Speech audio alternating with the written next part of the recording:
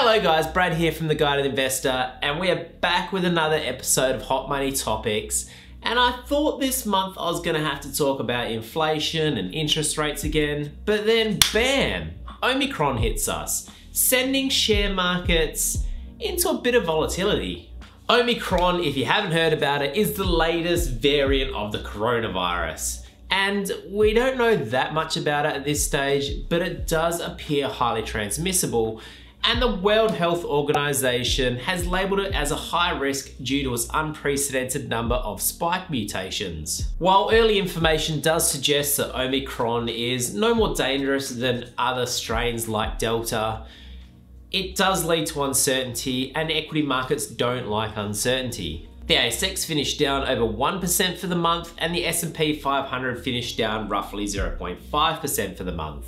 It was interesting to see the rotation of stocks, so people tended to sell out of those companies that are heavily impacted by lockdowns, so think airlines and physical shopping centres, and there was a rotation back into those stocks that done well when the lockdowns were happening, so a lot of those big tech companies. However, what is probably more concerning to equity markets at the moment than Omicron is Jerome Powell changing his rhetoric around inflation last Wednesday. He indicated that it's time to start winding back monetary policy a few months earlier than expected due to inflation proving more persistent than forecasts. This caused US investors to sell out of shorter duration bonds, pushing the yield curve to its flattest level since January. Our general thoughts on inflation and interest rates at the moment is that we do expect interest rates to start rising, and that's okay. We expect central banks to increase the rate of tapering on their bond buying purchases,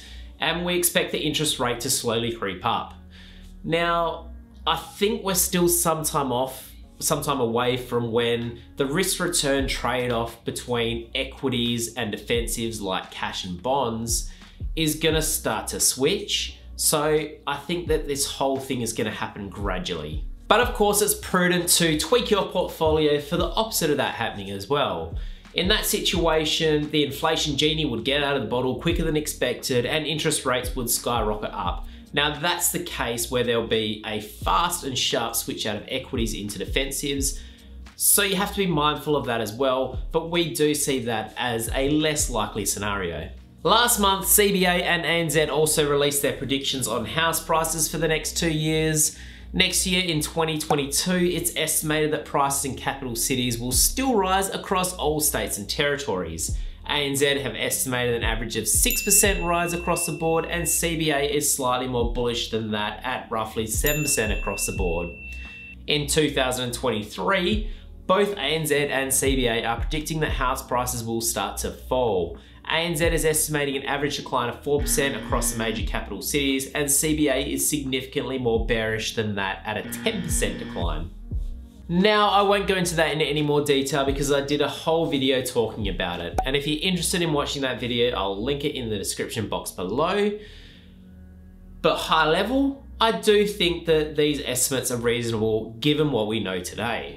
Another article that I found very interesting this month was about Australians hoarding cash. Now, I don't know about you, but I don't currently hold any cash in my wallet, and it's been that case for a while, pretty much since coronavirus kicked off. However, there are more $100 notes floating around than ever before, with up to $75 billion in cash tucked away somewhere. The RBA has said that this is likely due to people's uncertainty about the future, and also they're not really getting a return on their money by putting it in the bank at the moment. But I also think it has something to do with avoiding taxes and getting more government benefits like the age pension.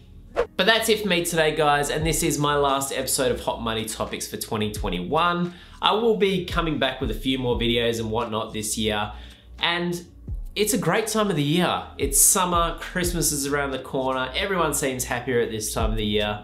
So I hope you guys are happy too, and I will see you in the next one.